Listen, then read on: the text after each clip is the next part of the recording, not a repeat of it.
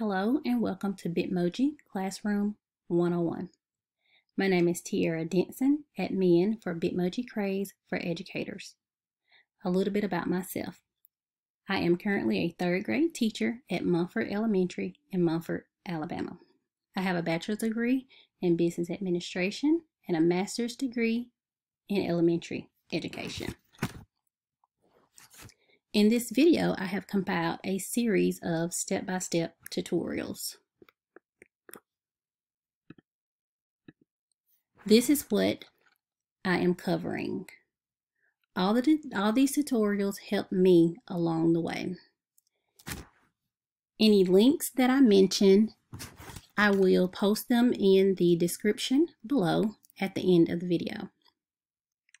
To get started, I have covered the basic needs first. I then cover the essential needs needed to complete and share your Bitmoji Classroom. Let's get started with the first tutorial you will need to begin your Bitmoji journey. Hello, so in today's tutorial, I am going to show you how to download and use the Bitmoji app and Bitmoji extension.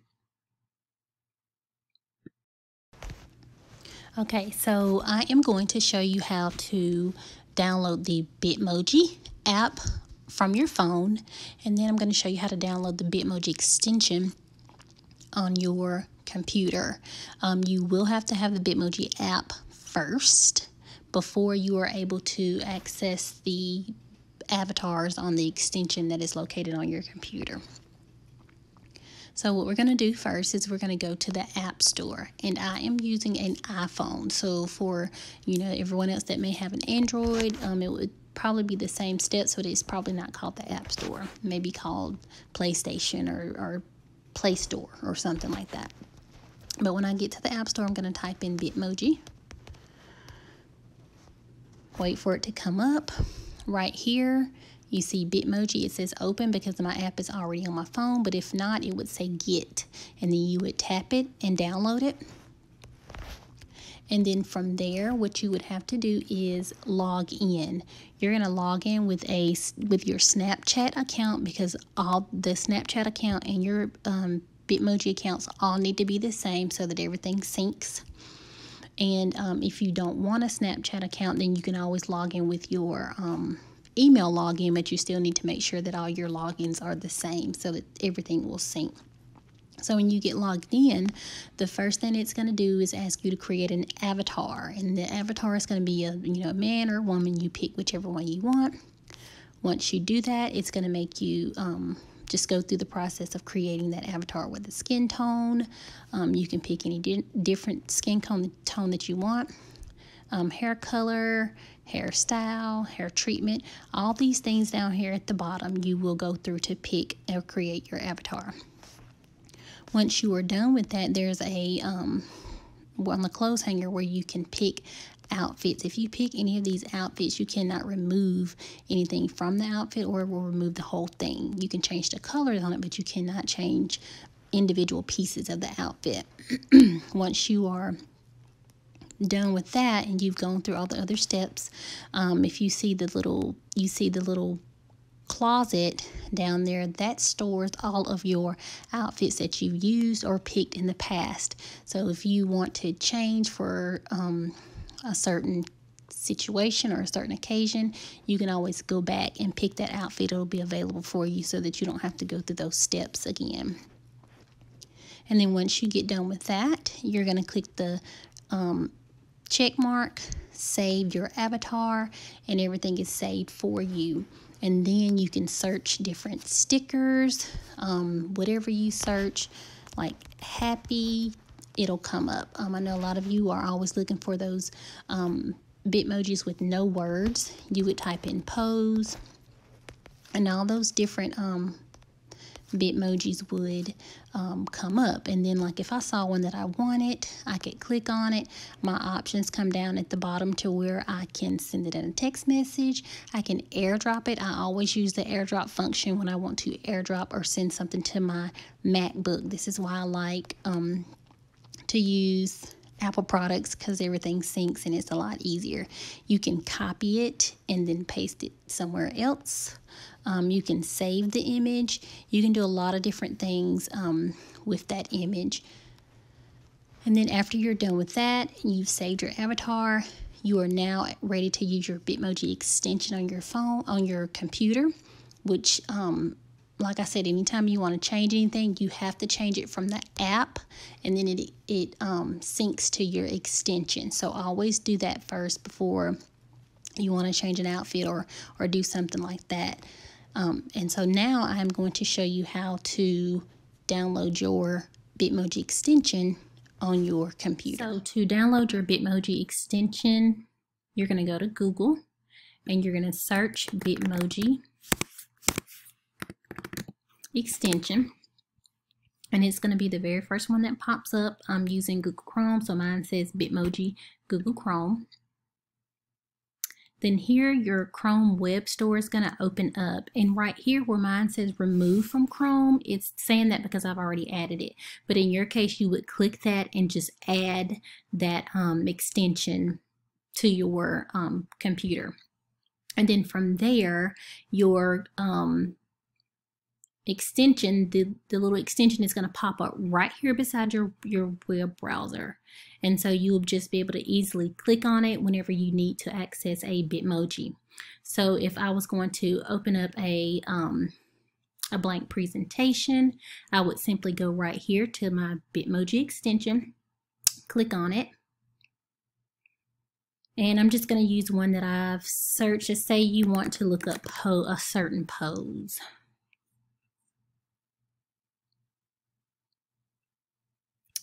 And it is taking a second to come up. There it is. And then I want this one. You can simply click and drag it, and it will pop up in your Google Slides. Now remember, if you want to change your avatar, you want to change their clothes, that you have to use your Bitmoji app on your phone to do that, and then it will automatically sync to your extension. I hope this has helped you learn how to download your Bitmoji app to your phone and also download your Bitmoji extension to your computer. In this tutorial, I will show you how to create your Bitmoji Classroom. So the first thing that you are going to do is, once you have your slides open, you're going to highlight these boxes and delete them. Then you're going to go to Insert, Image, and search the web.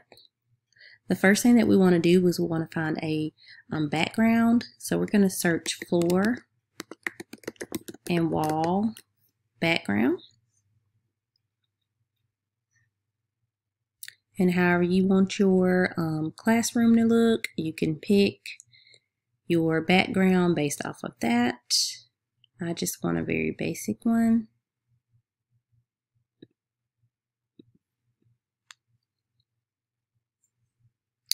Then you'll size it.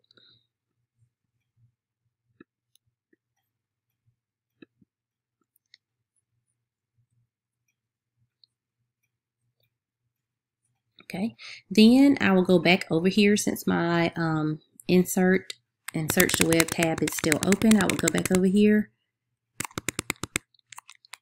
and I want to add a bookshelf. So I'm going to type in transparent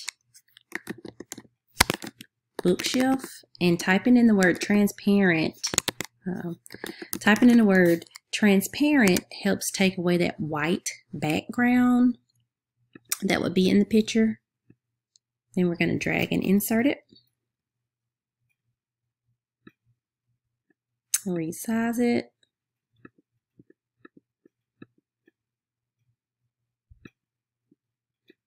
Okay. Then I want to add some books to my bookshelf. So I would go up to Google search,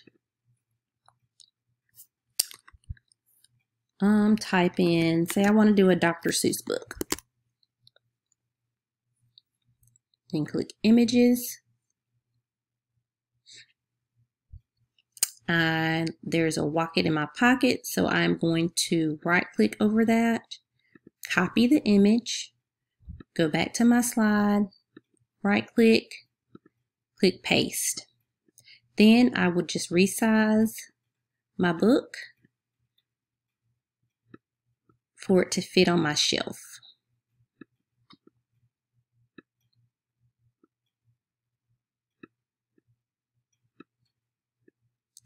Okay. Then say I want to add a sofa or a couch.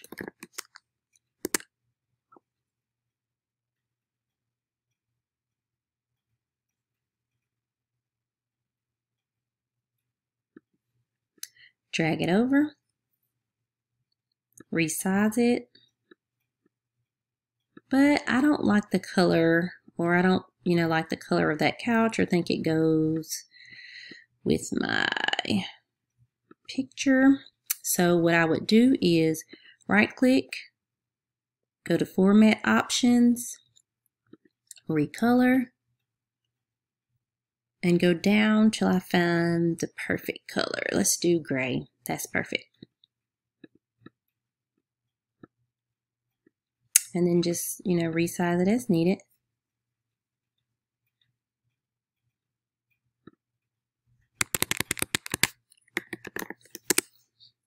I want to add a rug.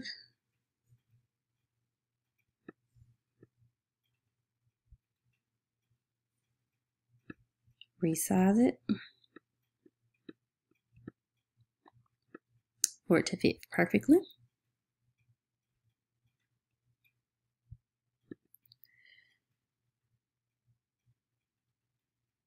And if you don't like the color on that, you can follow the same instructions to change that.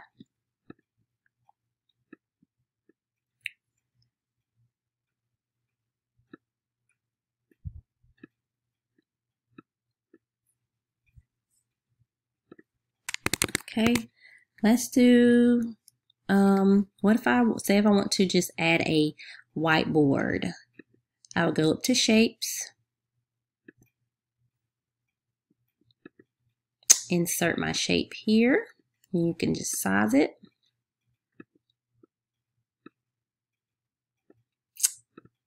Then you have your board up there. You can insert text box.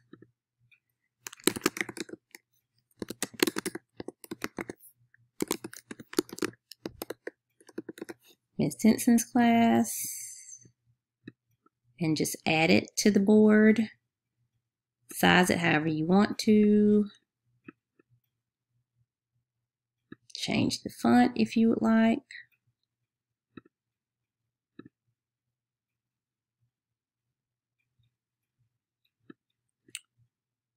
And then you would just repeat those steps to add anything else or other things that you may want to add to your classroom. I hope in this tutorial I will show you how to add links and animated GIFs to your Google slide. So the first thing that I'm going to do is I'm going to show you how to add a link from, say, BrainPop or iExcel or another web browser or web link that you are wanting to add to your Google slide. So in my case, I am going to use BrainPop because I use BrainPop all the time in my classroom. So I want to make it where they just click on one of these images and it takes them to that particular assignment in BrainPop. So I already have pulled up just a random BrainPop lesson that I want to add. And this one's called traditional animation. So what I would do is find that, whatever in BrainPop, and then I'm going to go up here and just copy this link. And then I'm going to go back to my Google slide and I'm going to go to insert. I'm going to make sure that this particular image that I want is highlighted. And I'm going to go to insert, link. And I'm going to paste it and then apply. And so then that link, as you see, is there. And so when the students click on it, that link will pop, that particular assignment will pop up in BrainPop. Now I am going to show you how to add a presentation or a virtual classroom from another classroom that you've made. So I already have one made. Say if I have an assignment, a task, or a list of assignments for the week or something like that, and it's in a different presentation, then what I would do is go to that presentation, which is, this is my assignments that I have for my students each week. I'm going to go to File, and I'm going to use Publish to Web. And I'm going to use Publish to Web so that when they, click on it, it doesn't change anything. They can't move anything, but then if it has links or anything, they will be able to still click on those, because here on my bookshelf, it does have a link. So I'm going to go to File, Publish to Web, and usually it'll pop up first and ask, are you sure you want to publish? And you'll say yes, and then you're going to copy this link. For me, I'm on a MacBook, so I would use Command C. You would use whatever is for the computer that you're using. Then I'm going to go back to my original presentation, and say when they click on these books, it'll take them to that. So then I'll click on the books, and then I'm going to go to Insert, Link. I'm going to paste it in and apply. So when they click on this particular link, that other presentation will pop up. Now I want to show you how to add an animated GIF or GIF, as some may say, to your slide. Say you have a window and you want to add some fancy little movements or, anything like that. So what you would do is you're going to have to pull up a new web browser, and then you would go to Giphy or Giphy.com. In this case, I do have it pulled up, but it would be GIPHY.com.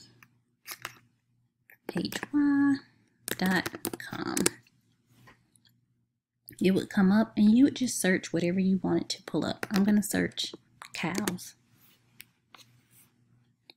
A whole bunch come up. You can just pick whichever one. You're going to click on it. Click Copy Link, and then you're going to use the second one. You're going to copy it. Then you're going to go back to your Google slide. You're going to go to Insert, Image, and you're going to pick by URL.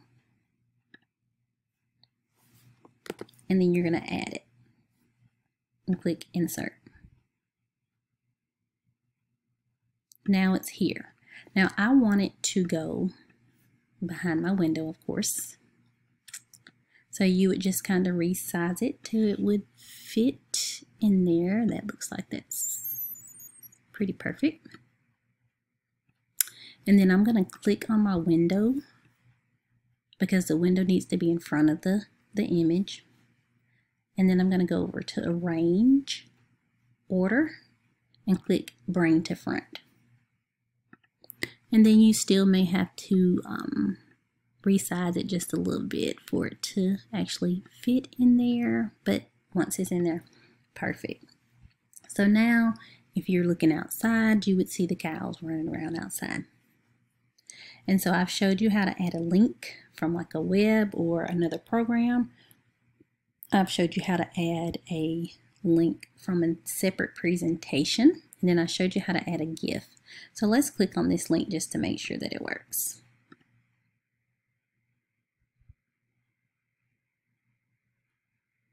And it does.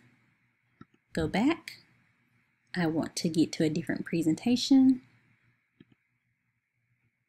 Click on it.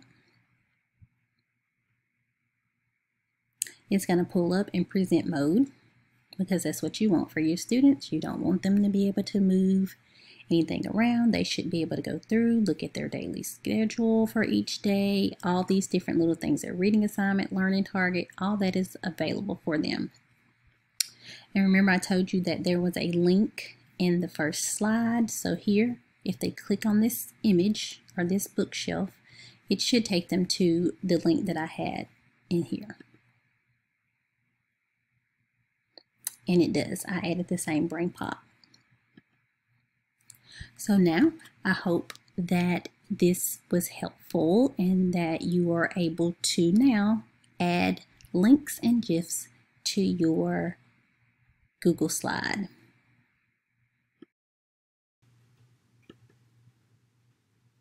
In today's video, I'm going to show you how to link Google Slides. I know there are a lot of questions about when you have several slides and you click a button or an image on one slide and it automatically takes you to another slide. So in this video, I will show you how to do that.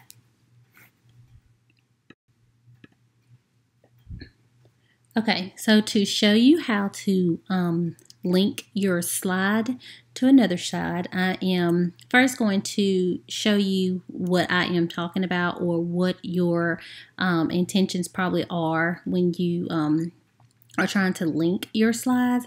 So I'm going to put it in present mode and kind of show you what I already created, and then I'm going to actually show you what to do.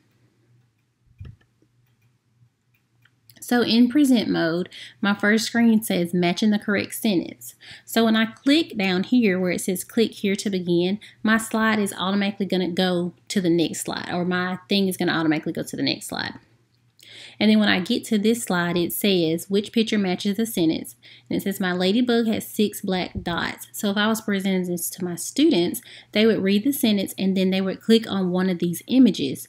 Well, this image right here is going to, if it's incorrect, so I have it linked to where it is going to make a sound telling them or showing them that it's incorrect. And then when they click the correct one, it will automatically shift them to the next slide. So just say if I'm making a mistake and I click this one, then it makes that. And I have a separate tutorial that I will be doing on how I got that image to make that sound when I clicked on it. And then when I click that, that is what it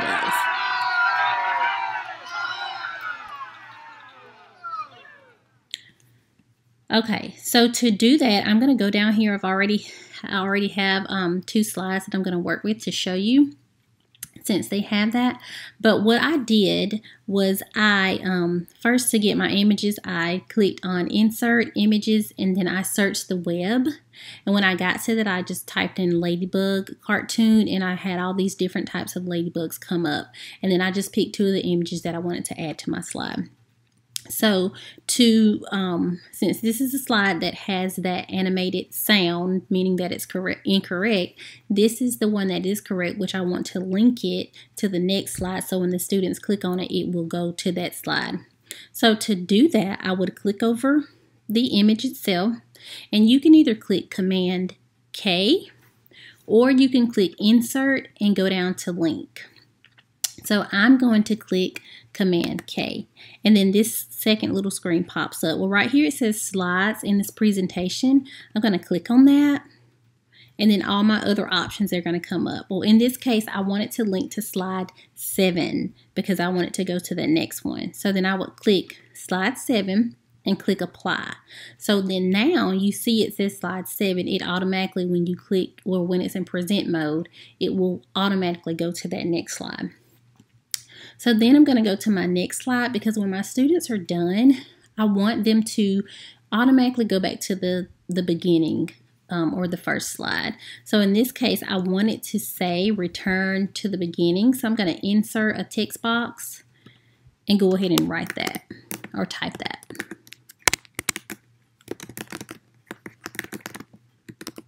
So return to first slide. I'm going to change the color on it. And the font, I love Luckiest Guy. It's like one of my favorite fonts. Okay. And then while I have it highlighted, I am going to do Command K. And then I, in this case, want it to link back to the first slide. And then I'm going to apply it. So then when they click on it, it should link back. And it changed the color, but I can just change it back.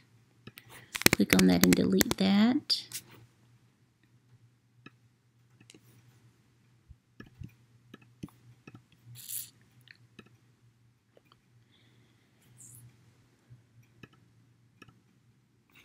I don't know why it did that. It did it before, and I just kind of changed the color on it. So you can just change the color to your liking. So then when I click on it now, it should take the students or whomever back to the first slide. So I'm going to click on this one, and then I'm going to go to present mode just to make sure or show you exactly what it'll do. Okay, so if I was wrong, it would do that.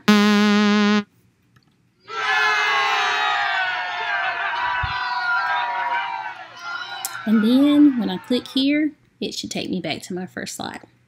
And that is how you link your slide. Hey guys, so I'm going to show you how to remove the white background from an image. I am going to change this up just a little bit, so while doing that, I will show you how to remove that white background. So the first thing that I am going to do is I started searching for red. I put transparent chair in hopes that I would find one of the ones that already had the background removed, but in this case it doesn't because I want this particular one. So what I will have to do first is I'm going to have to hover over the particular picture that I want. I'm going to right click and I'm going to save the image. Now I'm going to save it as red chair so that I will know how to find it, and I'm saving it to my desktop. So then what I am going to do, because I know that this is going to have a white background, and I can go back to my image here and click insert image, upload from computer, and then here's my red chair, and then click open, and the background is white. I don't want that. So what I'm going to do is I'm going to go to remove.bg, and I'm going to upload that image, and here's red chair.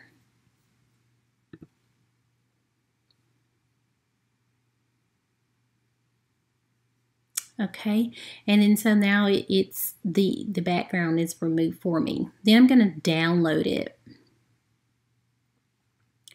Okay, and so it's downloaded, and then I'm going to go back, and then I'm going to go to insert image, upload from computer, and it should now be the correct one when it's inserted.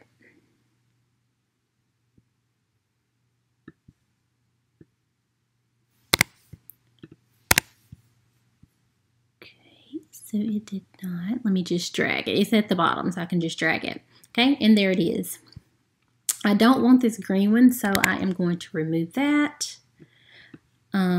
And then I can just play around with the sizing and all that. I don't like the way it's turned, so if I want to flip my chair to a different angle, I need to just make sure that it's highlighted. Go to arrange, rotate, and I'm going to flip it horizontally because I want it to be facing this way instead of the way that it was facing in the first place. But that is how you remove the background from an image.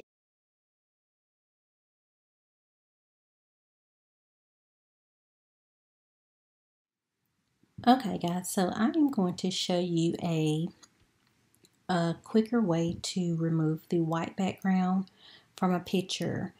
I know that a lot of you use remove.bg and some other programs to help you remove the white background. But if you have a MacBook, there is a easier way that you can remove your background. Okay, so let's get started. So the first thing that I want to do is I'm going to find the picture that I want to use, and these pictures are going to come from me using my phone or using the Bitmoji app from my phone and sending those pictures to my MacBook. So I'm not going to use the pictures that's on the extension because some of those or most of those are already the white background is already removed. So I am going to go to my folder where my pictures are, and I'm going to use this one because this is the one that I want to put into my virtual classroom that I've created. So when you pull the picture up, you're going to go to this little suitcase here.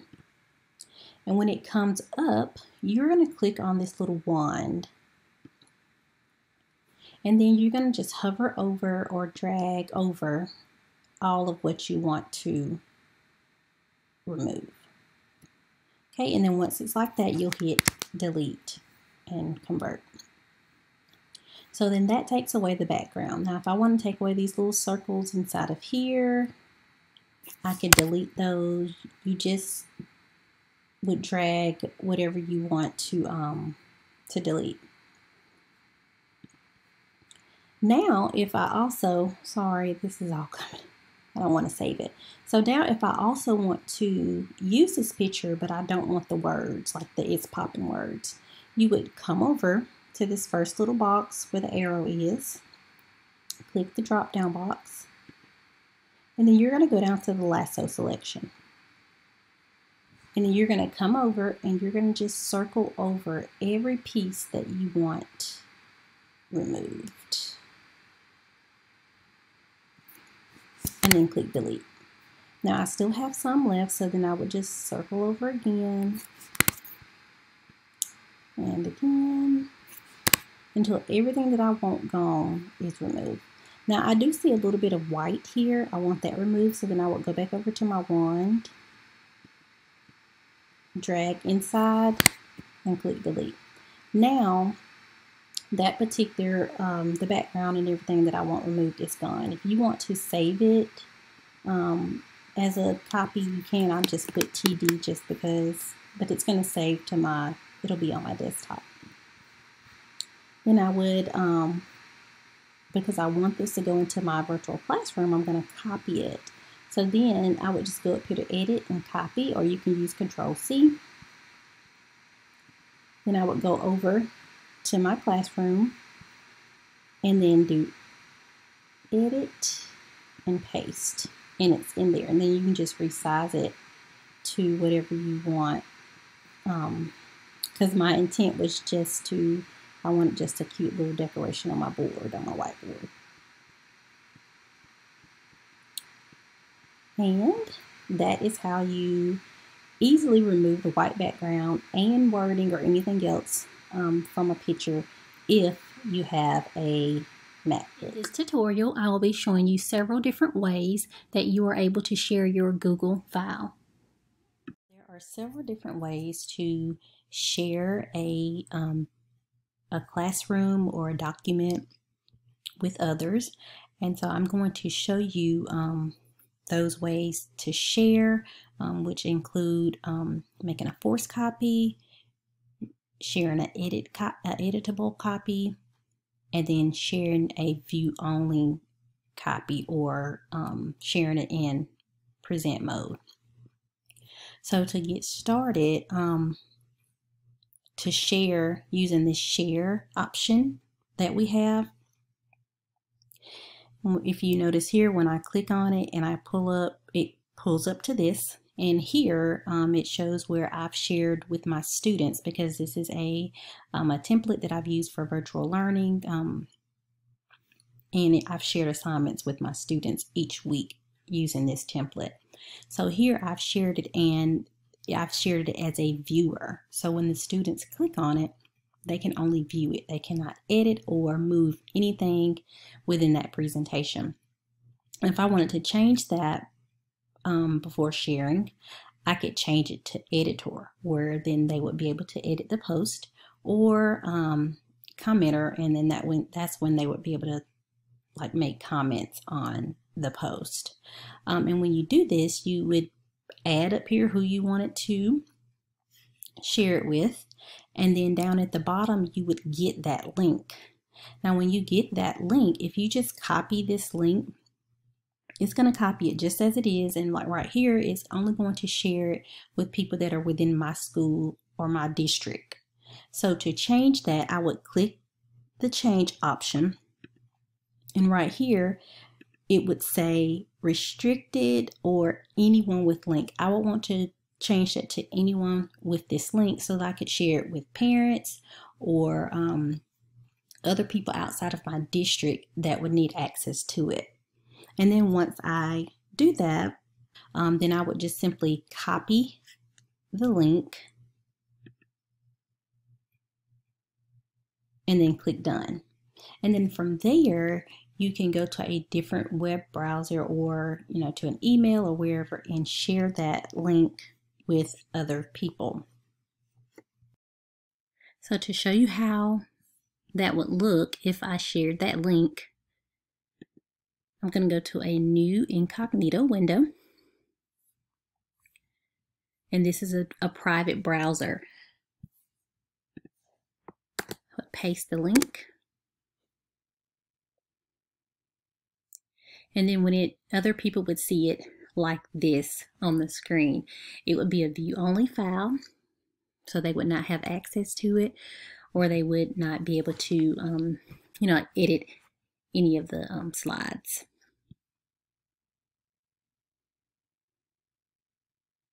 So now, if we go back to this, and if I wanted to, say, share my classroom with someone, but I wanted to force them to make a copy. So what I would do is I would go up here to the URL, and then I would remove this last part to where it says edit, and I'm going to type in copy and hit enter. This then forces them to have to make a copy. So then I would share this link, and then they would have to click on make a copy in order for it to become theirs, and then I wouldn't have to worry about anybody messing up my original copy. So then now, if I did not want to do the forced copy, say I wanted it to be in the view or present mode, I would erase copy. I would type in present, and that if in present mode they don't have access to making a copy or anything like that. It is strictly in a present mode for them to view the file, and then it would just change slides as you scroll or click on it. And so those are the ways that you would share your Google file.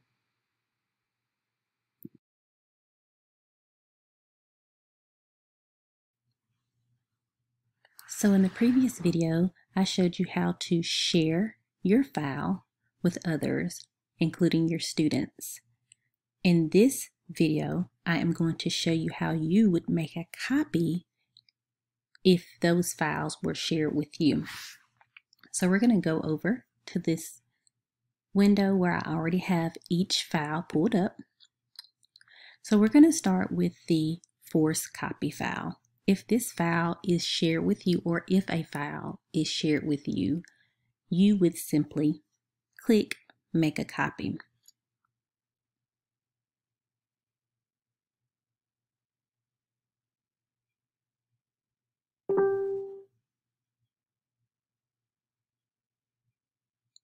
Once you make a copy, this file is now yours to edit.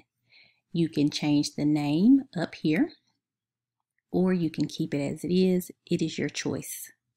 Now I'm going to show you how to make a copy if it is a view-only file. Sometimes when files are shared this way, you have here where it says that you can request edit access. Usually if someone shares that with you like that, they don't want you to request access. They usually want you to just view the file. But if you do want to make this file your own, you would simply go up here to File, click Make a Copy, and you would click Entire Presentation. Now you can do selected slides, but usually it's just best to click Entire Presentation. Here you would rename it, whatever it is that you want to rename it, or you could leave it as it is. And click OK.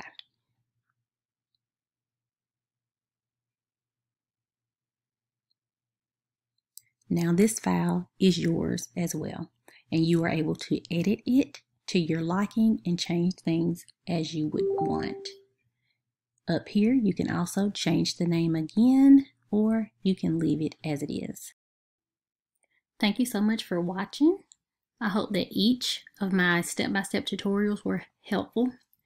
If you have not already, be sure you save our master list for more helpful tutorials created by each of our admin and moderators in our group.